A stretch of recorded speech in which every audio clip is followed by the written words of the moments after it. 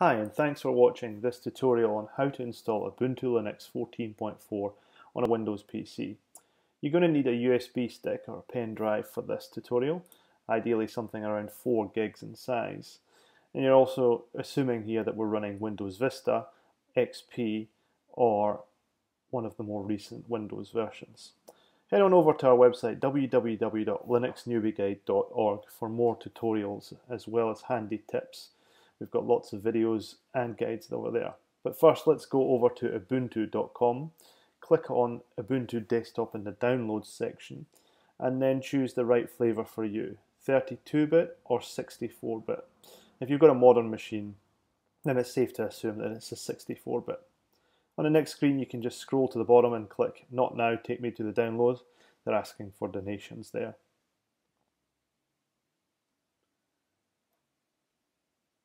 Your download's going to kick off now, and depending on the size of your connection, this is going to take a few minutes.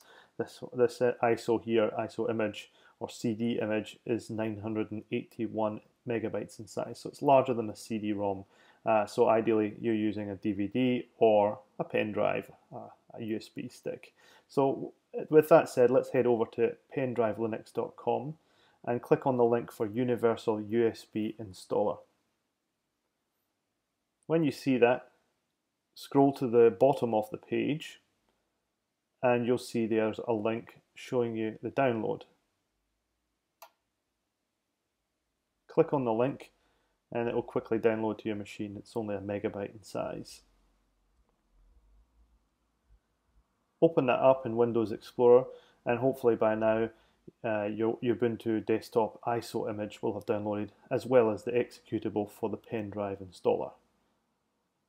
First step when you run the installer for the pen drive is to select Ubuntu, as that's the distribution of Linux we're downloading here, and choose that ISO file that you just downloaded. Next step is to check where you're actually going to install the ISO image onto, and that in our case is the E drive where the USB stick is now inserted. Press the Yes button when you're ready to start the installation, and this process does take a little while once you're off and away. So we've sped it up for you just so it doesn't take so long, but it shows you the idea for copying it into a USB stick.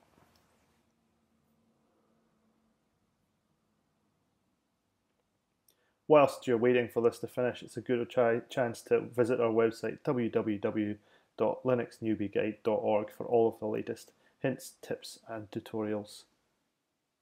Okay, now it's finished.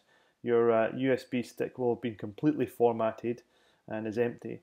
Now it's got the new Linux installation on it, and you can restart your computer. What you need to do is make sure that the computer starts up from the USB stick rather than the usual Windows computer. So you need to go into computer's BIOS menu or setup menu. In this case, it was the F10 key, as you can see on the screen here, but your computer might be different. It might be F1 or delete or insert. Either way, have a look around or read on Google what your device is, what your PC is. What we're doing here is changing the boot order to be USB device first. So the first device that the computer will boot to will be the USB stick rather than your hard drive. So obviously if there's no USB stick, it ignores that and goes straight to the Windows partition. So that's it. That's all you have to do in this particular part. Your computer should be now ready to start up from the USB stick now that you've told the BIOS to look at the USB.